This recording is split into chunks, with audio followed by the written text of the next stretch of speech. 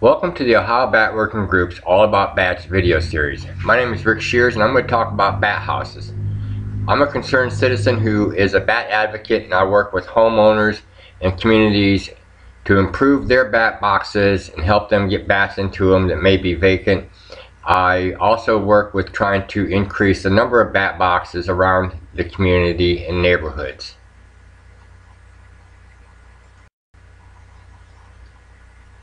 Shown here are a couple of bat boxes out in Madison County. There are several criteria or specs that go into both design and putting up bat boxes. You want to put them up on poles or on side of a building versus putting them up on trees. You want to have them at a minimum height of at least 15 feet. The higher, the better it is, actually. And they need to receive sunlight, and it's best if they get some morning sunlight, at least 6 to 8 hours. That's one of the reasons why you don't want to put bat boxes on a tree. They will not receive the correct amount of sunlight. So putting them out in an open area such as it is here, and you can see that they're not really that far from water either.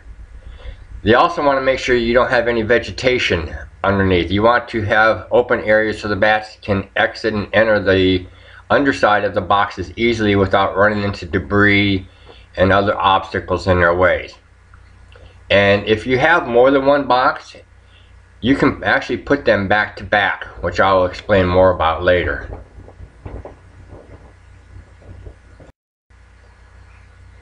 There are many different designs to bat boxes today. The most common we see are the one on the left, which is your rectangular or your square shape. But we also have bat condos, which can hold several thousands of bats, maybe 20, 30,000, depending on the size of the condo. We got rocket boxes. They put them up on poles. I mean, there's many different types of designs. But as I mentioned, the most common one we see is the one on the left, which is your square or rectangle shape. A good size for a bat box is the larger, the better. At least 17 inches wide by 20 inches high is a good size. But if you want to go a little larger, that's fine.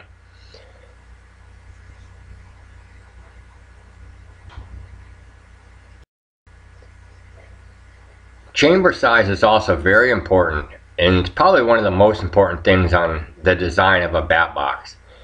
If you look at the box on the left, you'll see the chambers are about 3/4 of an inch wide. That's about a good width for a chamber. 1 inch maybe the max, but I really wouldn't go above 1 inch. You look at the box on the right, these chambers are almost 2 inches wide, and that's pretty big for the needs for a bat. They don't need anything that big, and actually when you start making chambers that are too wide, you're actually opening up to other critters getting in there, infestations from wasps, maybe birds. They prefer a little bit wider, so keep it down to 3/4 of an inch to 1 inch at the most for your chamber size. And as for your number of chambers, the more chambers you have in a bat box, the better you have of getting bats. This one here, you can see 3, 4 chambers, some 5 chambers. I've seen some out there 1 and 2 chambers. They're alright, but it's better if you go for multi-chambers, at least 4 chambers or more. This gives the bats chances of regulating the heat. If a chamber is too hot or too cold, they can move to another chamber, which may be a little warmer or a little cooler for them, depending on the situation. So multiple chambers is actually better for the bats, and like I mentioned, you'll have a better chance of getting bats if you have more than 1 or 2 chambers.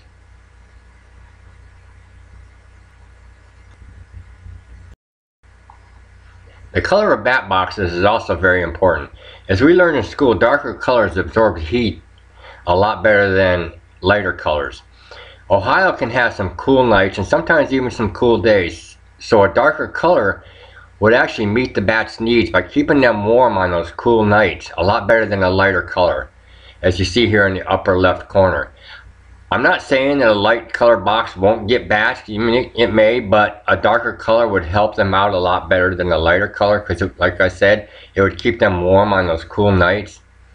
If you look at this map here on the right side, this is by Bat Conservation International, and it breaks it down by where you're at throughout the United States on what color box should be to best help serve the needs of the bats.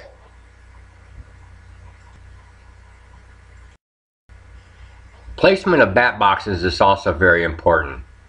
Here you see there's a couple of the more common ways to place a bat box is either on the side of a building or on a pole.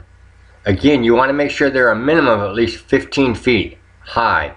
The higher, the better.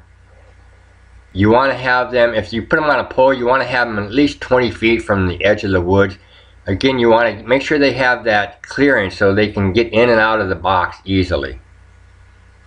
If you have more than one box, you can put them back to back as you see in this picture here on the right. That'll be fine. You don't want to put them one under another. And if you put them back to back, first of all, you want to make sure the boxes are facing south-southeast if you're in the northern hemisphere. And the reason is you want to get that 6 to 8 hours of morning sunlight. But if you're putting up two of them back to back like this, it's fine if you face one south and the other one north. That again, you're increasing the number of chambers, and you're giving the bats the opportunity. If they're too hot, they can move towards the back box. If they're too cool, they can move towards the front box. You're taking, say if one of these boxes is 5 chambers, now you're putting 2 of them there. Now you have 10 chambers. You're giving the bats not only more room, but you're giving them the way to regulate their heat and stay warm or cool down. You also want to make sure take into consideration pets and wildlife. Birds of prey, they will prey upon bats. So won't cats if you have a cat. So make sure you put your boxes in places where the bats are going to be safe and they're not going to be preyed upon by other animals, because if the bats feel threatened, they will leave or even not take occupancy of the bat box from the beginning.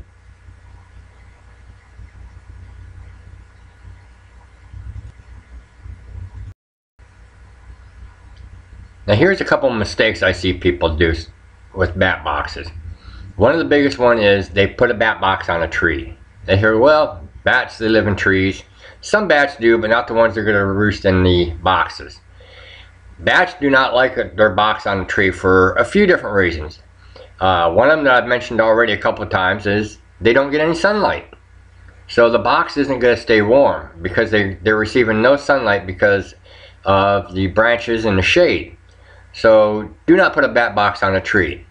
Another reason is that they are open to predators.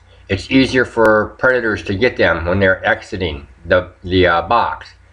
And it can also cause some obstacles. If there's other limbs or other things underneath the box, you're putting obstacles in their way. So do not put a bat box on a tree. You also don't want to put them under a security light, as is shown here. This security light could get warm and it could heat the box up to temperatures that are not comfortable for the bats. So do not put them under security lights.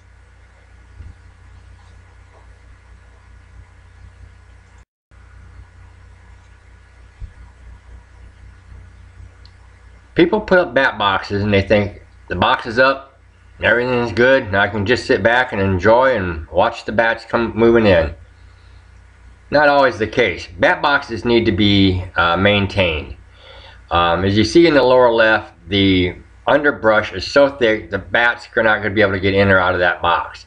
That box is basically useless. It's just decoration. What you want to do is try to keep the underbrush clear. That's why I mentioned earlier to put the box, if you're putting them on a pole, to put them at least 20 feet from the edge of the woods. If you're going to stick them in like this, you need to go in and you need to clear that underbrush out. Take it all the way down to the ground, not just a few feet, but take it all the way down. And clear it back a little ways around the box. You'll see in the top center here, the box is starting to peel. You can have maybe some caulking come out. Bats, you don't want to have drafts coming into the box. So you want to make sure any of your joints are clean and sealed with caulking. So every now and then look at your box, check it out and make sure that the cracks, if it's not cracking, seal up with any type of caulking. Maybe you might need to paint it, do a little sanding again. Just keep the box looking good and keeping it airtight for the bats. Down here on the bottom right, This is a wasp infestation. It's one of the biggest infestations you can find on a bat box. You have to get in there and clean it out. Maybe you get it like a dull rod, maybe with some type of scouring pad on. Just get in there and try to clean those things out. But what you want to do is you want to do these things, any repairs like this, you want to do them in the winter time, and you want to make sure there are no bats in there before you start poking around inside there or taking the box down to do any work. Make sure there's no bats in there and it looks clean. Then you can go in there and clear it out. Take out any debris that's inside. If it looks clean, then leave it alone. It doesn't necessarily mean you have to do it every winter, but just look at it during the winter and make sure everything looks good for the coming up spring. And the bats will be happy with that. This is a study done back in 1998 to 2001, and it's on the Bat Conservation International website under their handbook. You'll notice here mounting location. You'll see the highest one is on wooden or masonry buildings at 64%. Notice how low it is for trees? I mean, it's quite a ways lower than it is for poles, which is at 52%. The roost chamber height. This is the height inside the box, the chamber height itself, not the height from the ground. You notice again the 25 inches or more is the highest one at 64%. As I said earlier, you want the larger the box is, the better off it is. I mentioned 17 width by 20 high. You can actually go higher than that. And if you look at the width of the chamber, again, the wider it is at 25 inches or more, the higher chance of getting bats. The number of chambers, 1 or 2 chambers, 50%. 3 or 4, 50%. Then it jumps up to 65% at 5 or more chambers. So again, the larger the box, the more chambers, the better off it is. And then of course urbanization, when it's in the city or it's in the country, you'll notice that it's highest in rural areas. But that doesn't mean we don't have bats in the city, because we do. So because you're in the city, whether you're in the country, bat boxes can also always be beneficial.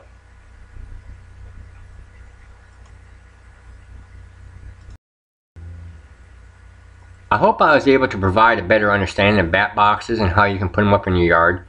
The 2 areas to pay most attention to are your design and your placement.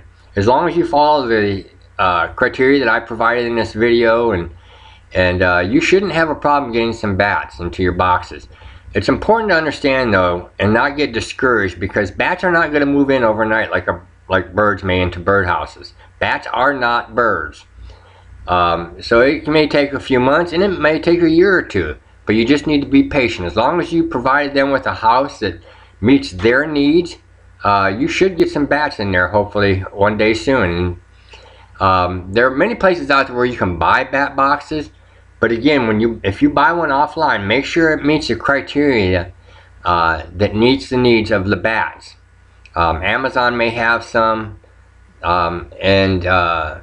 if you buy one from a rehab center or some type of conservation area, the good thing about that is your money will go back into rehabilitation and conservation for bats.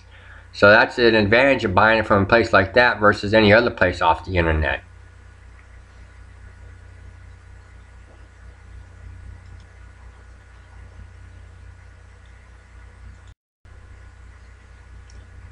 I'd like to thank everybody for listening. If you have any questions about how a bat working group, our link is down here on the bottom.